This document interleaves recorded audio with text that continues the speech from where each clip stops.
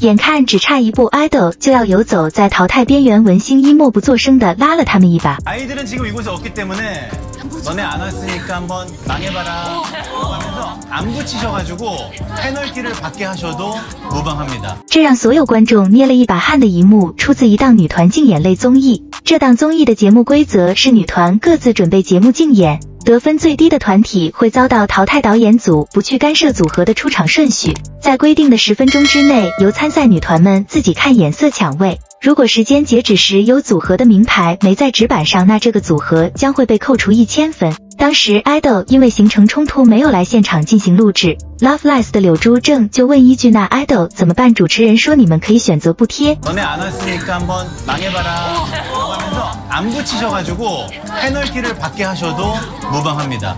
이게 뭐야？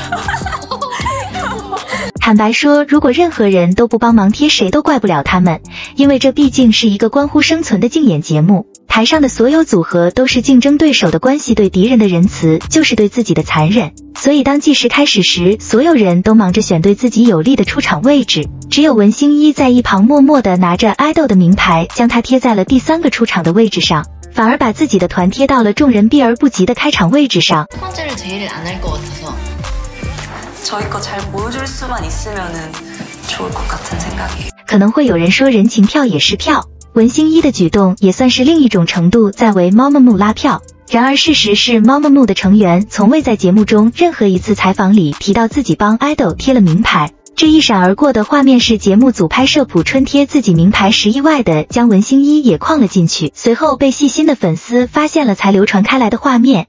而他之所以这么做，大抵是因为一些共情。MAMAMOO 的原生公司是个小作坊，根本没钱宣传，导致 MAMAMOO出道专辑只卖了100张，是4个成员此后拼命跑商演跑出来的名气。I-Dle 诞生于 Cube 高层内斗的乱世，出道曲给的随意。田小娟就自己写了一首属于自给自足的团体，文星伊懂得彼此的不易才会互相帮衬，让别家粉丝当场爬墙，文星伊只需要呼吸就行了。当时文星伊跟随组合 MAMAMOO 参加了一个盛典，到场的还有男团 Monster X 和 17， 一般这种拼盘的场合都少不了各位站姐，然后令人啼笑皆非的一幕出现。一位 Monster X 的粉丝正在拍偶像，结果镜头却自动聚焦在了文星伊身上。被这一幕美得倒吸一口气的站姐当场把属于 Monster X 的饭拍变成了文星伊的专属直拍，这一幕又被称为史上第1个相机焦缩站姐爬墙的经典镜头。然而如今凭借颜值坐地吸粉的文星伊，曾经却是一个因为相貌问题吃了经纪公司闭门羹的人。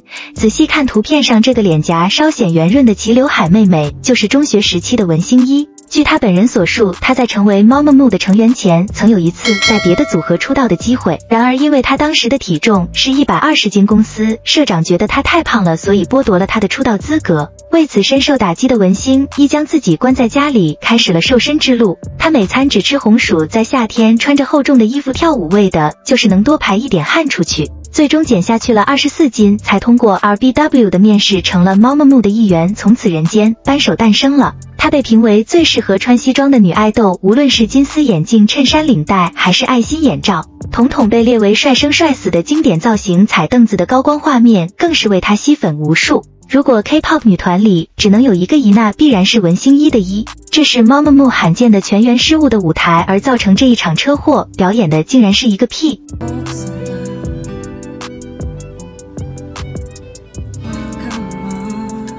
在表演结束后，有粉丝问到底发生了什么，才会让假唱比真唱更难的 MAMAMOO 现场忘词。文星伊当时是这么回答的。 그럼 그만하세요. 핑계가 변명이네요. 광고를 너무 많이 해서 정신이 나가 있었어요. 请注意，这个屁并不是指生理上的行为，而是 MAMAMOO 们平时最喜欢玩的一个游戏，名字叫橘子屁。游戏规则是指定的成员必须用嘴模仿一个屁的音调，还要给这个屁命名。4次口技，结果把脑袋里记的歌词全都给崩没了。更重要的是，文星伊的忘词在这一场还引起了连锁反应。丁辉仁在听到他失误后，突然也大脑一片空白。下台后的文星伊悔恨不已，决定当场把这个绝活给戒了。 광고 안 하려고. 광고 안 해야 돼. 뭐야? 그건 안 돼요. 광고 안 해. 광고 때문에 지금 실수한 거예요. 几个就这样在台上讨论了5分钟，最后才想起来台下还坐着粉丝，于是紧忙挽回一下组合形象。